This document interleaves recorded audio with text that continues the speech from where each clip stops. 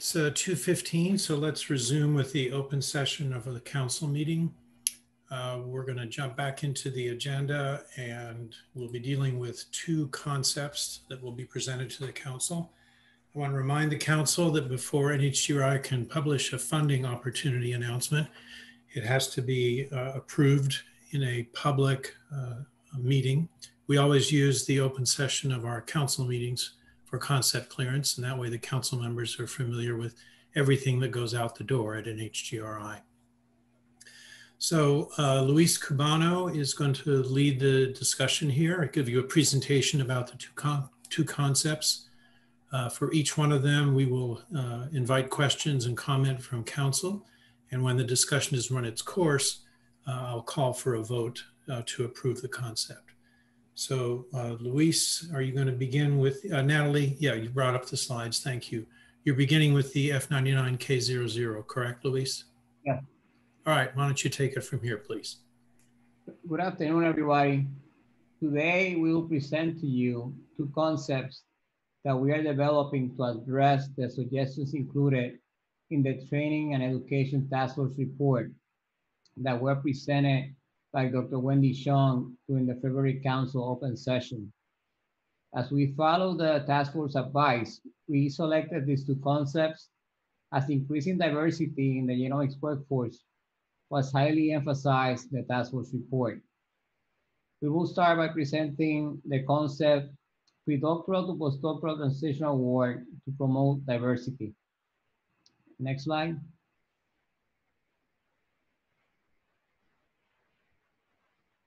So for this concept, I'm going to take advantage of a relatively new NIH mechanism that supports the transition of graduate students to a postdoctoral position. Our target are going to be students from diverse backgrounds. The F99 K00 mechanism facilitates completion of the doctoral dissertation and transition to postdoctoral research by providing the necessary funding to support the student and also funding during the postdoctoral phase of training. More importantly, it supports the students during a transition point where many diverse students exit the career pipeline. Next. With this concept, we're seeking to increase the diversity of the postdoctoral trainees and hopefully in the future of the genomic workforce in general. The concept will provide funds for students that are 2 years away from graduation. The eligible students will be from diverse backgrounds as described in the NIH Interest in Diversity Notice. That is, students from underrepresented racial and ethnic groups, individuals with disabilities, individuals from disadvantaged backgrounds, and women.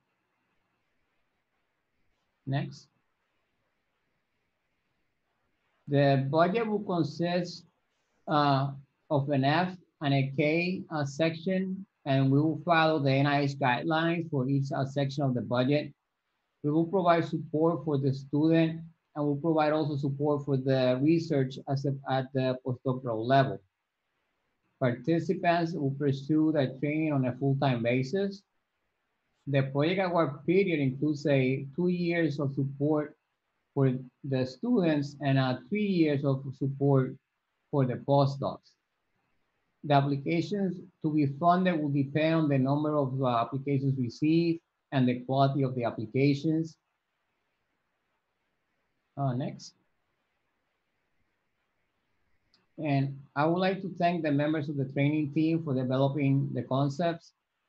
At this moment, we would like to start a discussion of the first one.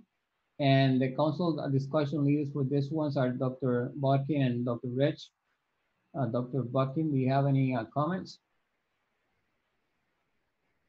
Yeah, thanks, Louis. I really don't. I think this is an excellent idea. I understand that it's not been around long enough to have much of a understanding of the track record at the NIH about how this mechanism is going to work. I was able to see a National Cancer Institute, a similar program that's been issued already. But I guess one question was, is that a correct assessment that this is so new that we don't have much experience with it? I think my only second set of issues that you now touched on with these slides is the complexity of the NIH policy about diversity.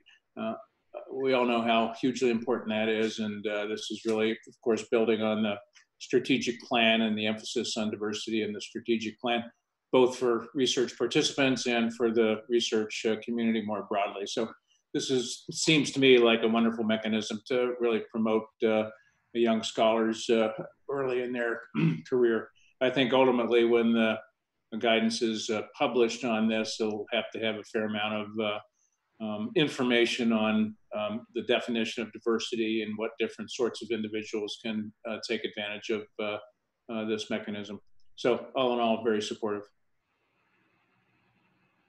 Yeah, well, when we publish the FOA, we will direct the individuals to the notice on diversity. That way, we don't have to repeat the language, as we are not allowed to do that, but it will have a link to it. Okay. Any other comments? So this is Steve. I agree with Jeff completely in terms of the importance of this initiative. It's important to really make a significant impact on this area in genome sciences. And the only questions really are, how much money can you put to this? More is better, and there's always going to be some give and take in terms of the budget.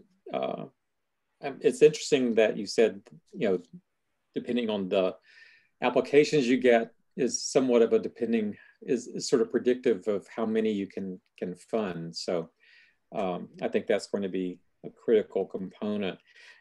But also critical is to make certain that eligible individuals know about it. And so I would really encourage, broad-based advertising, however you can imagine to do that. And obviously tracking of what happens afterwards, keeping track of these people. So again, I'm very supportive. It's an important initiative and a step in the right direction. Thank you. Yeah, we have developed a website that highlights funding opportunities for diverse populations. That's a relatively new website. And we'll go ahead and use the website. We also started doing some Twitter advertising, if we want to call it that way, about our training programs. So hopefully using social media and reaching out to our PIs, to mass emails, we'll be able to get a good response rate.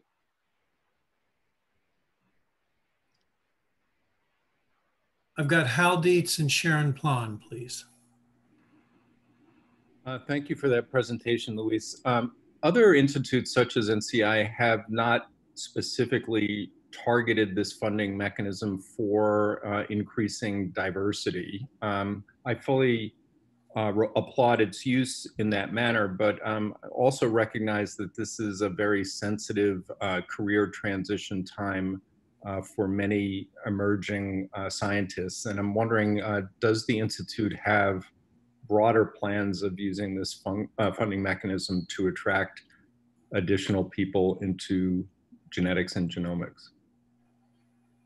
So we will develop a parallel announcement similar to what we do with the F31, where we have a parent F31 and a diversity F31. There'll be a way to address your concern.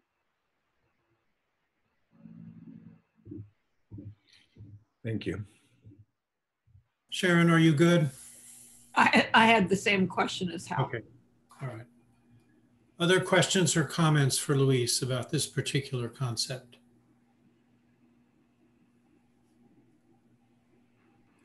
Okay, hearing none, let me ask for a motion to approve this concept. I Steve move. Rich, so move. And I heard a second in there as well. All in favor? Aye. Aye. Anyone opposed or abstaining? All right, thank you very much. Luis, you want to move us along to the K18 concept, please?